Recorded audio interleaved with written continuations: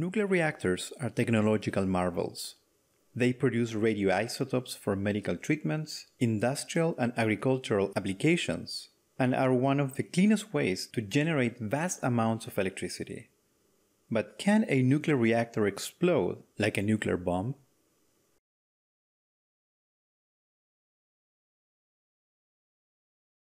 Following Betteridge's law, the answer is no. A nuclear reactor cannot explode like a nuclear bomb, and in this video I will show you why.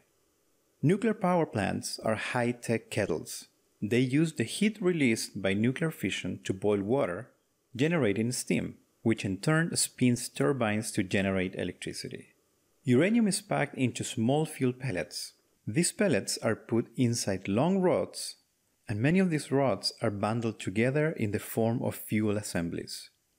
The core of a conventional nuclear reactor can contain around 200 of these fuel assemblies for a total of around 75,000 kilograms of uranium. But don't worry, this is not like the uranium in a bomb, and that is a crucial difference. Keep in mind that there are many designs for nuclear reactors. In this video, I use the word reactor referring to the standard commercial reactors that generate power today. When a neutron hits a uranium nuclei, there are three possible outcomes. Here I am showing U-235, but the same applies to U-238. The nucleus might split, producing secondary neutrons. We use the Greek letter nu to denote the average number of secondary neutrons. The neutron can also be captured and absorbed by the nucleus without fissioning. In this case, the neutron is lost. Finally, the neutron can also just bounce.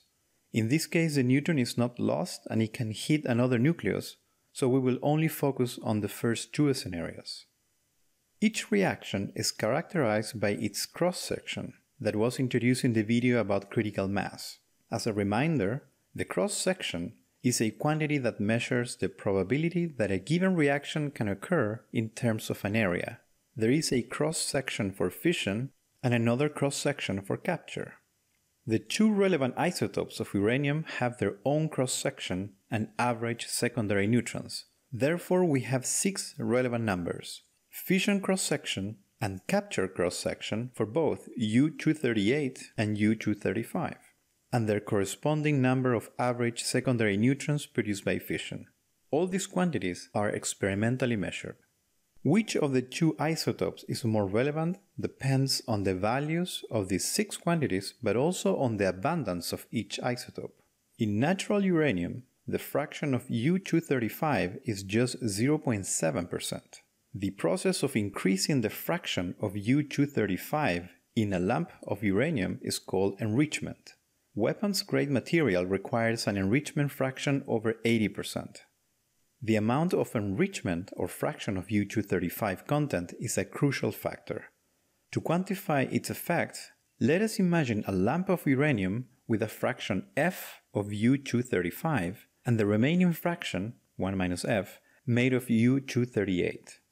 Now we shoot a neutron at this lump. The question that we need to answer is, how many secondary neutrons will this primary neutron produce on average? This average number of secondary neutrons is called criticality factor, or sometimes reproduction number, and is denoted by K. If K is less than 1, the chain reaction will quickly die off. In a reactor, this simply shuts the reactor down.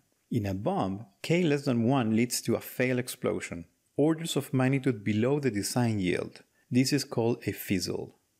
If we want to trigger a nuclear chain reaction, we need a continuously increasing number of neutrons. Therefore, we need K greater than 1. Neutrons can hit a nucleus of U-235 or a nucleus of U-238 in the material. In each case, it can lead to fission and more neutrons, but they can also be captured and lost. These two reactions compete, and we need to determine the average number of neutrons after the reaction, which is given by the sum of neutrons produced by the fission of U-235 and U-238. The number of neutrons produced by the fission of U-235 is the average secondary neutrons per fission, that we call nu, times the probability of this fission. The same applies to U-238. The probability of fission can be calculated as the relative abundance times the ratio between the fission cross-section and the total cross-section. Remember that for U-235 the abundance is F, and for U-238 is 1 minus F. The total cross-section, sigma total, for something to happen is given by the individual cross-sections for both fission and capture weighted by their relative abundance. Putting all this together, we obtain a general expression for the criticality factor as a function of the uranium enrichment F. This looks like a messy expression, but we know the values of all these quantities. Plugging the values from the previous table for fast neutrons, we obtain the following plot. The plot clearly shows that K greater than 1 requires at least an enrichment of 53%. For weapons-grade uranium, K is always above the critical value, and this is why a high concentration of U-235 is required for a bomb. A crucial result found in this plot is that for natural uranium, K equals 0.28. This means that a self-sustaining nuclear chain reaction using fast neutrons in natural uranium or even in low-enriched uranium, which is used in nuclear reactors, is physically impossible. A nuclear reactor just cannot explode as a nuclear bomb. Other types of explosions can still occur, for instance due to the build-up of gases, like it is believed it happened after the Chernobyl and Fukushima accidents. However, they were not nuclear explosions because fast neutron chain reactions are not possible with low-enriched uranium using reactors. We have just demonstrated that fast neutrons cannot produce a self-sustaining chain reaction in natural uranium. Then the obvious question is, how can a reactor work? The answer is a counterintuitive trick. Slow the neutrons down. It turns out that when neutrons move slowly, they can be more effective at fissioning U-235. It is tempting to think that the faster a neutron moves, the more violently it will hit the uranium nucleus and therefore more chances to fission it. However, the opposite is true. A slowly moving neutron that hits a nucleus will spend more time interacting and destabilizing the protons and neutrons in the nucleus, making it easier to produce nuclear fission. In fact, the fission cross-section for U-235 for slow neutrons is more than 400 times as high as the fission cross-section for fast neutrons. Once again, we have 6 parameters to add to our previous table, now for slow neutrons. Plugging these values in the general formula derived earlier, we find that the criticality factor looks very different. The curve increases rapidly for low values of F and quickly flattens to remain constant for higher values.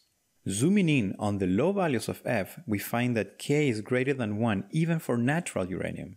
This result is what makes nuclear reactors possible. This is the calculation that Enrico Fermi in the US and Werner Heisenberg in Germany did, and why they knew that a self-sustaining nuclear chain reaction was possible with natural uranium. Since all the secondary neutrons produced by fission move very fast, all that was needed was a way to slow them down. The trick is to surround the uranium by a material containing atoms of low mass, so that the fast neutrons can collide and bounce, losing most of their kinetic energy in the same way as fast billiard balls move slowly after hitting other balls of similar mass. This type of material is called a moderator. The simplest choice is water, because it contains plenty of hydrogen, which has almost the same mass as a neutron. But hydrogen is also really good at absorbing neutrons, so it cannot be used. The next option is heavy water, made of oxygen and deuterium instead of hydrogen. This was the moderator of choice by scientists of the German nuclear program during World War II, which was a mistake that kept their nuclear reactor from achieving criticality. Heavy water works, but it is expensive to produce and a very slow process, so the Germans did not have enough heavy water during the war for their reactor. They didn't have enough uranium either. Fermi kept going up the periodic table and settled for carbon in the form of ultra-pure graphite. On December 2, 1942, his experimental reactor built under the viewing stands of the stadium at the University of Chicago went critical. For the first time in history, an artificial self-sustained chain reaction was generated. We have just shown that a nuclear chain reaction with natural uranium is possible. So you might wonder, why not build a bomb with natural uranium and slow neutrons? This would avoid the need to enrich uranium, saving millions of dollars and months of work. Plus, natural uranium is quite abundant. In fact, Robert Oppenheimer proposed this idea in 1939, however, it was later shown that the yield of a bomb is inversely proportional to the square of the characteristic time between fissions. This is a quantity that was defined in the video about the physics of a nuclear explosion. When two quantities are inversely proportional, then their product is a constant. This means that the yield multiplied by the square of the characteristic time is equal to a number that does not depend on the speed of the neutrons. Therefore, we can mathematically relate the yield and the characteristic time for slow and fast neutrons in the following way. Solving for the yield of our slow neutron bomb, we find it to be equal to the yield of the equivalent bomb using fast neutrons times the square of the ratio between the characteristic times. In the video about the physics of a nuclear explosion, we found that this characteristic time is given by the fission mean free path divided by the speed of the neutron. So the ratio that we are trying to find becomes just the ratio between the speed of slow neutrons and fast neutrons. The speed of slow and fast neutrons can be calculated from their energy, and plugging their values we find that the ratio that we're looking for is of the order of 10 to the minus 4. Plugging this back in the previous expression, we find that the yield of a slow neutron bomb differs from the equivalent bomb using fast neutrons by a factor of 10 to the minus 8. This means that the yield of a slow neutron bomb would be about 40 million times lower than the equivalent bomb using fast neutrons. Taking this comparison to Little Boy, the bomb dropped on Hiroshima, instead of 15 kilotons of TNT, our hypothetical slow neutron bomb would release less energy than half a kilogram of TNT. This idea was finally put to test in 1953 during Operation Upshot-Knothole. 2 experiments were conducted which resulted in a fizzle. The result was considered an embarrassment when most of the tower was standing after the explosion. Only the top was destroyed, mostly by the high explosives used to assemble the device. This is why bombs cannot be built using natural or low-enriched uranium, and why a nuclear reactor cannot become a nuclear bomb. Fast neutrons simply cannot produce a chain reaction. Slow neutrons give the bomb core enough time to blow itself apart and therefore fail to properly detonate. Even when trying hard to make it explode, the uranium heats up and self-destroys before a chain reaction can produce enough energy for a nuclear explosion.